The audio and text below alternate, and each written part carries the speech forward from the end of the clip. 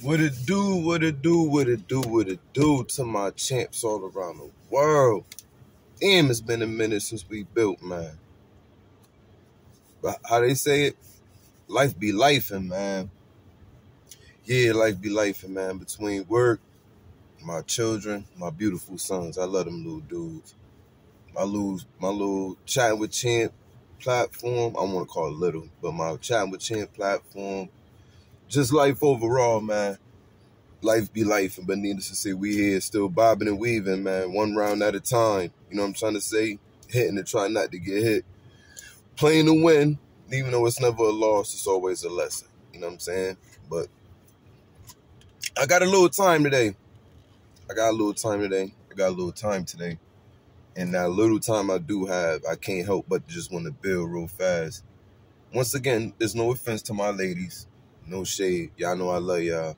Y'all know I love the ladies. But what I'm saying is, this is combos with my brothers. This is one of them joints where y'all probably can't call you right now. We can't meet up right now, but I'll leave a video for you.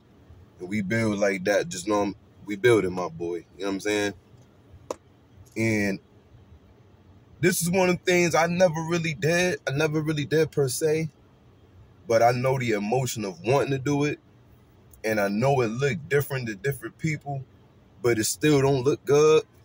And when you reflect on your version of it as a man, depending on how you interpret it and justified your actions, you're going to feel like you robbed yourself, or you're going to feel, it's just not a good feeling, you feel me? And ultimately, it's not a circumstance you want to live with, knowing you did this action and have to live with the consequences, let alone it didn't bring you the results that you wanted, right? You just reacted and caused the circumstance, man. That's crashing out, yo. That's crashing out. In regards to relationships, bro. And what I mean by that, I know it's hard, fellas, man. It be hard, man.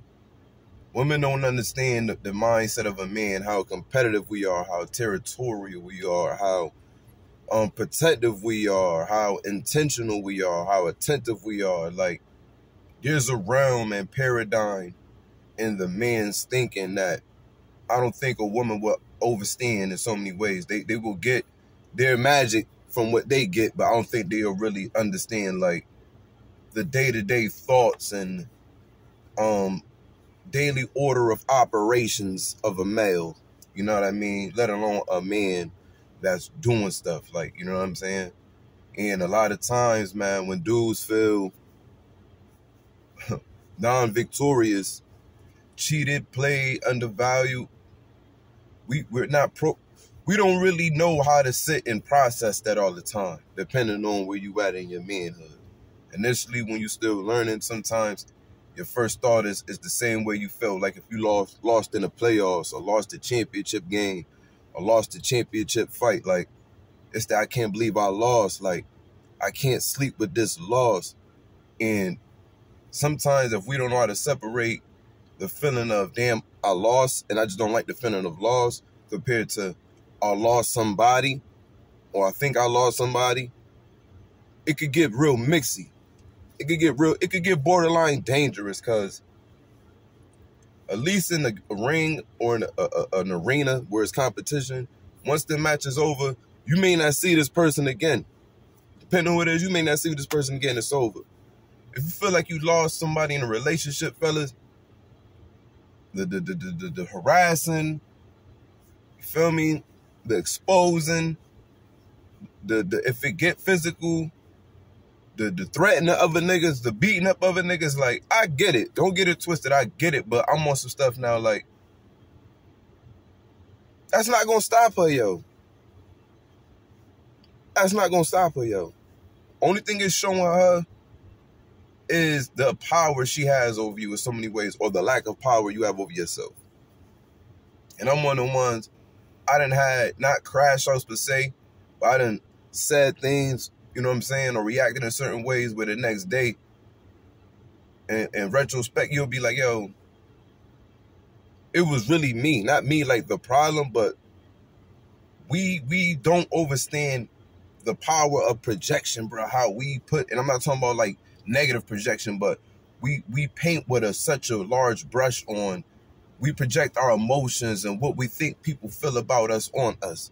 I may look at you and the way I'm looking at you, I may assume, oh, she like me. Like, or I'm saying like that type of stuff, or this my boy, or that may not be the case. Like, you got circumstances where if you're not careful, you may assume the role of somebody they didn't earn. You get what I'm saying? So when we assume these roles with women in relationships and they don't go according to our game plan and we lose, a lot of dudes is willing to crash out. I'm like, bro, don't put yourself at risk for prison, death, just unfortunate toxicity. We don't need that. We got enough challenges as it is, man. And one thing we can't control is our mind state.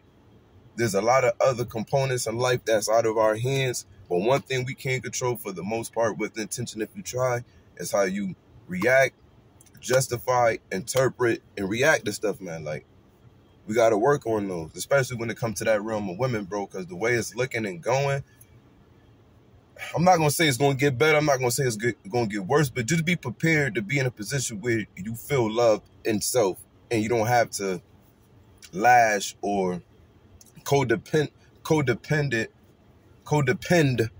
on someone else or something outside of you. Because just like I just stated earlier, man, men, when it comes to losses, especially if you got like a competitive nature, that you may not never get over that. And it may not be nothing to do with, oh, I lost her, that was my girl, that was my lady. It's the fact that, another dude conquered her. You know what I'm saying? It's almost like a nigga stealing your bike. Like, you can't go to sleep knowing somebody got your bike. And it may never be the bike was that crisp. The bike probably wasn't even all that tough. But it's the fact, another dude just stole my bike, bro. I'm riding around with this shit. And I'm without a bike. And like that feeling, like, because personally, in my opinion, if you was in love and a woman loved you, like how y'all supposed to, you would never think about crashing out. Even if y'all broke up, crashing out would be because the line and level of respect would be so up there, or even your self-respect, knowing it was an experience. It was an experience. It ain't nothing for me to get mad over. You was with somebody or dealt with a dude before we crossed paths. You know what I mean? So it's like you got to come with a balanced approach. Even when it comes to like your kid's mom, bro, she's still a woman. She's still going to want to be seen, be conquered, be approached, be dominated, even if it's not by you. And if you don't got the mind state of, well, I could conquer, dominate, and create my own too, man, you're going to lose sleep, man. You're going to lose weight. You're going to lose your marbles, man. And that's the part of men that I just can't stand to see. And it pains me because I know a piece of that pain, man, especially when it comes to you just want to be validated. You just want to be valued. You just want to be loved. You want to be seen. And you do all you can just for another person to get it like that from you. Take it away from you like that. So in those moments, shit, you would break the building down. I get it. But, brother, step back. Breathe. Be in the moment and be yourself, brother. It's a big world out there. You just got to open up your mind, make moves, create new experiences to get rid of old ones. Start walking to the water. Give your brain new food. Paint, write, draw. Do things that's going to eliminate. It's almost like you're forcing all of this toxic shit you don't need, and you're putting in new programming for you to behave better, feel better. The last thing I want any of my dudes that I know is to die, God forbid, or be in jail because he caught his girl cheating, or he caught his girl on the phone with another dude, or she, because, bruh, the way it's going, bruh, it's almost inevitable. So my thing is, if you're going to play Russian roulette and get in a relationship, don't crash out, bruh. Just take it to the chin if it comes to that. In my opinion, I would say stay single until she proposes or some shit like that. It's like, nah, but aside from all that, aside from relationships, like, be at peace with yourself, man. You know what I mean? That's all I really want to say. That's the message. Love yourself. Love yourself enough not to put your life at risk for one individual. You know what I mean? Like, protect yourself sexually, all that. Don't put yourself at risk, man. There's nothing scarier than a motherfucking STD scare or pregnancy scare. All of that could be avoided, man. We can avoid a lot of those mishaps, close calls, even But the women down there we choose to be dealing with to make us think we could crash out, bro, that's a spiritual transmitted disease. You got me ready to lose my life and go to jail over like, and if they don't have enough respect for you to at least mend a bridge, regardless of how the bridge got burned or broke, but don't have no problem in finding pleasure in you crashing out, bro, that's a spiritual transmitted disease, man. We can't continue to propagate and live like we're okay with not being okay. Nah. We cannot keep living like it's okay to be hurt, but I gotta act like I'm not hurt because it's okay because I'm supposed to. Nah. Find ways to express that, bro. That shit gonna chew you up. Take it from me. I lost some years of my life doing that. And a lot of the things I did to combat that, I know I'm not no rapper, but I wrote music. I know I'm not an artist, but I drew. I know I'm not a sculpturist, whatever you call those, but I used to get clay, make sculptures. I know I'm not a, you know what I'm saying?